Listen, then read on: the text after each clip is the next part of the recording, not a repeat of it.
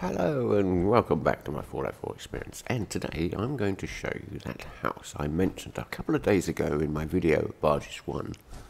An inland house on an inland waterway with a bell outside and an accessible loot chest. Well, this is the place. It's down by Grey Garden, not very far away from Grey Garden. It's a high radiation risk around here, so come prepared.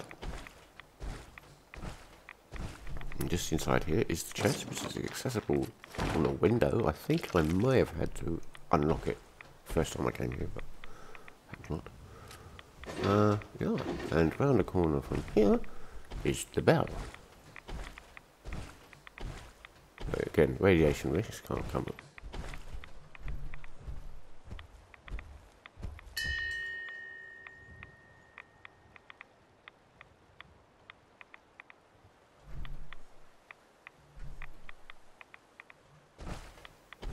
And the only creatures around here are some Mirelurk eggs in that boat.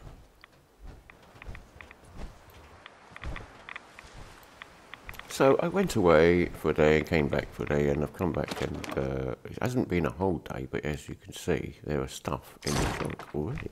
And this is great. And so I thought, yeah, ring the bell again. No. Ding dong. Yeah, so I traced the river all the way back to the sea, and there's quite a lot of stuff on this side of the river heading back into the town. So yeah, so there's this. This is Unmarked location with the loot chests. Obviously, it's a loot location.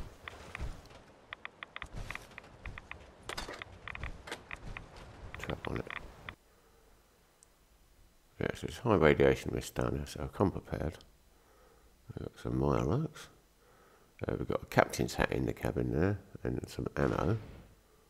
Yeah, good. Well, I hope you've enjoyed this very short video, and I shall see you all again soon. Bye for now.